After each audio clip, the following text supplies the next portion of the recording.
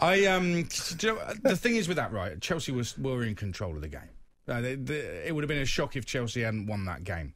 I don't think the red card significantly contributed to what was going on. No, of course not. And we'll never know what would have happened. But it wasn't like West Ham were completely dominating and then the red card changed everything. I think that's the way I see it. It can change things, though, Aid. You know, yeah, it can, but were West Ham dominating and then they weren't? Well, they don't have to dominate a game to score a goal. I appreciate that. But it didn't change the game, did it? It didn't go from one thing to another. We'll never know what would have happened, and they've got the decision wrong. But that's part of getting the decision wrong. That was bad, though, wasn't it? That's why they've overturned it now, which is great for him. But it's shocking. But it could have affected him because of how much was at stake in that game. Correct, right? And this is the point. You're absolutely spot on. We'll never know. VAR got it wrong. I know. This is the thing, right? VAR.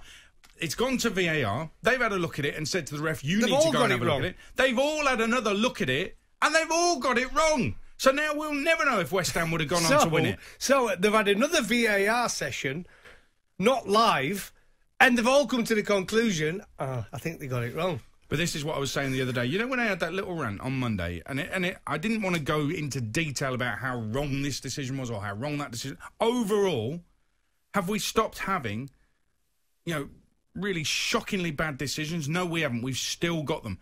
Is this really better than it was before? Was it any worse than this before? I think it's worse now. And we've got what we said was we were all accepting VAR because by the end of the season we'd have ruled out those big errors that really changed things over the course of a season. Well, you've just seen, yet again, second season of VAR, and they've messed it up. We'll never know what would have happened to West Ham. They're on 55 points, Chelsea on 58, because Chelsea won that game. If Balbuena stays on, as he should, most of us realised, apart from Jason Cundy, most of us realised it was never a red card. But because that referee on the pitch is told to go and have a look, it's in his head, maybe I should change it. He keeps looking at it. All he sees is studs in the calf. No, it doesn't matter how they got there for him. He sees studs in the calf and thinks, right, that's my reason to show a red. I'm going to show a red. And he's got it categorically wrong, as proven tonight, because the red has been overturned. Like I said, and at the end of the season, if West Ham just miss out on Champions League by a point or two, this is going to go on and on and on because they basically admitted now, but they got it wrong. So we're no better off? No, that's what I'm saying. It's a massive moment. They couldn't have picked a worse game. They could not have picked a worse moment for this to happen with VAR, with only a few games left of the season, and it's so close at the top. Can you imagine if West Ham miss out on Europe full stop? I mean, what really should happen here? I mean, bear in mind, this isn't just an honest mistake from a referee. This is VAR. This is a lot of people, relatively speaking, a number of people looking at this incident and then going to a screen, the referee looking at it again and getting it badly wrong. And that's affected West Ham. It could affect their future as a football club. And this was the whole point of VAR, that we bring it in so that we don't have these gargantuan errors. Well, and yet we're getting them. This could be the difference between them keeping Declan Rice. Not qualifying for Champions League. So there's so much at stake here for West Ham. And I reckon West Ham fans will be fuming. Correct. Fuming. If you want to be fuming on this show, feel free. 08717 222 3344. What I would also say is this, that there has to be some sort of recourse here.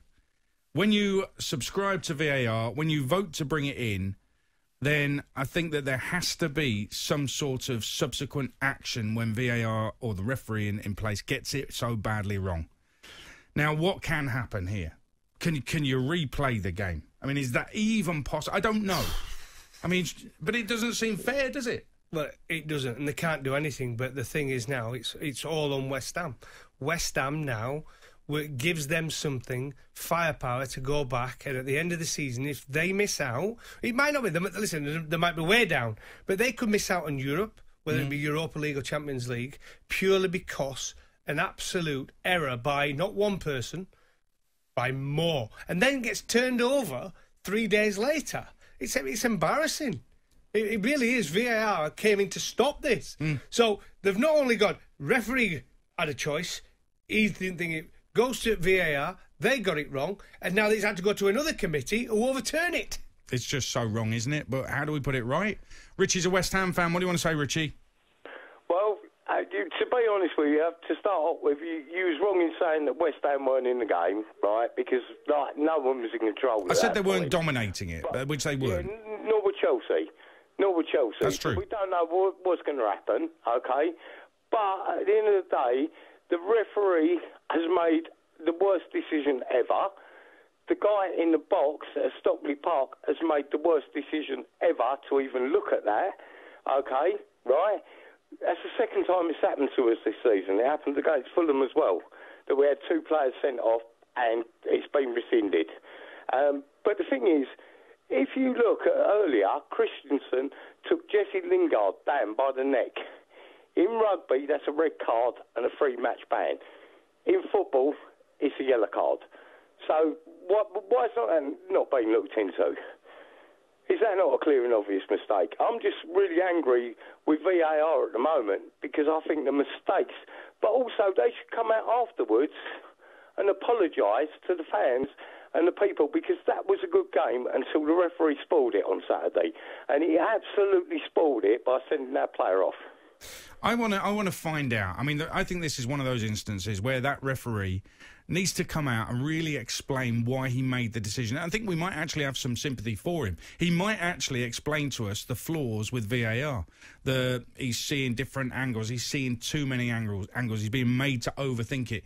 His initial instinctive reaction was no red card, and it was spot on. Mm. So how has he gone through a process where he's overturned that decision in his head and turned it into a red card? What has he seen? Why has that happened? Because if we find that out, then they can stop showing those things, whether it's a slow-mo, a still, various angles, whatever it is. Well, going back to the referee, I don't think that's the right decision. They're going back to him because they're basically, as I said to you before, Ed, on this, they go back to him. He's got self-doubt in himself. Mm. He's running over there thinking, they must be seeing something I've not seen. And it puts doubt in his mind straight away, as soon as he runs over to that screen. Well, listen, Balbuena's red for West Ham against Chelsea has been overturned. It means he can play against Everton. It means he's available for West Ham, but it can't change the defeats for West Ham against Chelsea, which was so crucial, live on talkSPORT on Saturday. It's a shocker. I mean, two or three people have got that badly wrong when everybody else thought it was a normal tackle. Liam has tweeted saying West Ham may have been beaten 2-0 with 11 men. Yeah, well, they might have been, but we'll never know. That's the point. He says you can't come out like it's cost the game. We haven't. We've said nobody will know, Liam. That's the point. Nobody will know. But the whole point of debating it and discussing it is because VAR was brought in so that we didn't have such terrible decisions. Howlers, exactly right. That's the word. Howlers that decided placings come the end of the season. That's a howler, and VAR has made the howler. Yeah, and it's given West Ham firepower. That's what it's given them. And the annoyance the fans will be feeling at this moment in time because of the season they've had and the run they've been on, if they miss out by 1 or 2 points, this will get brought up again and again and again. You know what I mean? That's what happens. It's football. Mike says, last year you were complaining refs not looking at the screen. Now it's wrong. Make your mind up, Adrian. Mike, I've always made my mind up from the very off. Goffey will back me up. I didn't want VAR. I didn't want screens at the side. I didn't want people at Stockley Park. I do not want VAR. I've been consistent with that.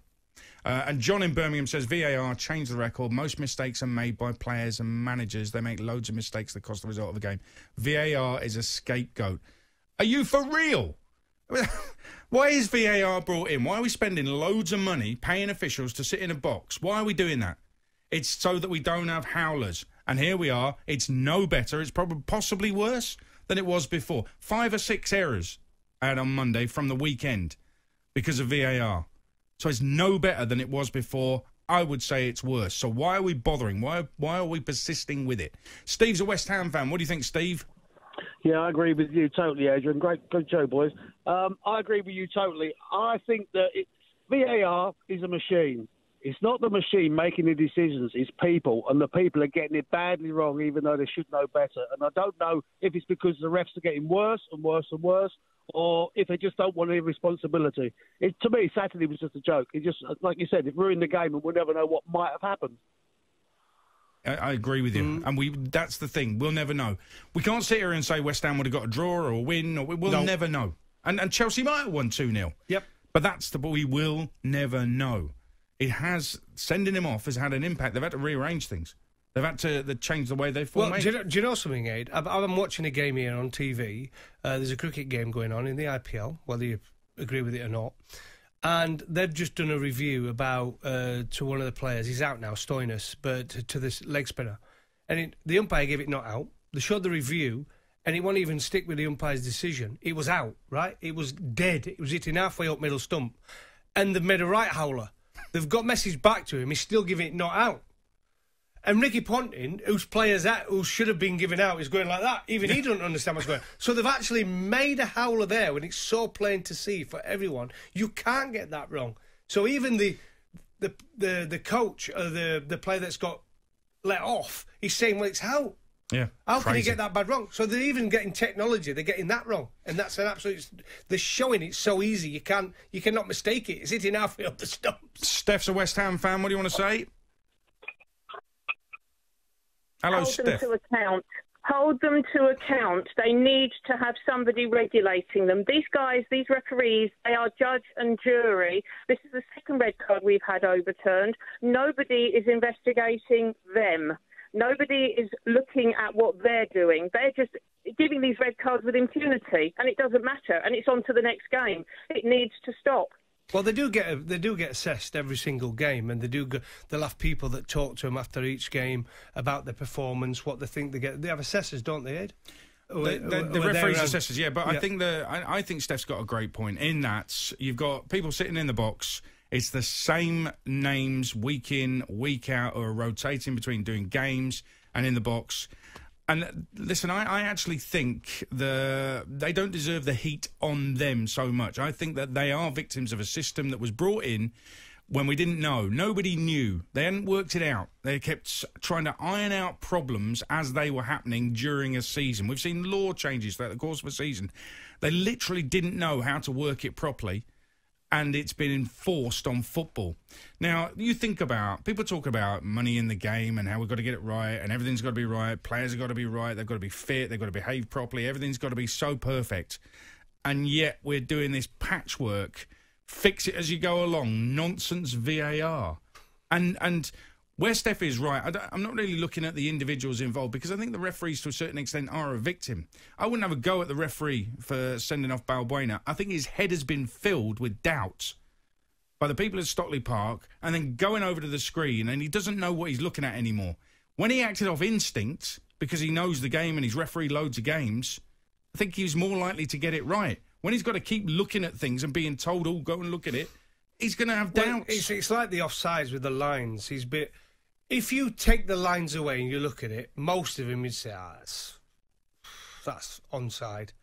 But when they put the lines there, it's a toenail offside, which is right by the law. It is offside. But that's when it gets complicated, and that's what I think the annoyance of people, because if you looked at it with the naked eye, most of them, you'd say, benefit of doubt, it's onside. What we'd say, I am firmly of the belief VAR is not fit for purpose, and we're seeing it again. We've seen a major howler in a massive game that's gone against West Ham, and there's no getting those points back. VAR not fit for purpose.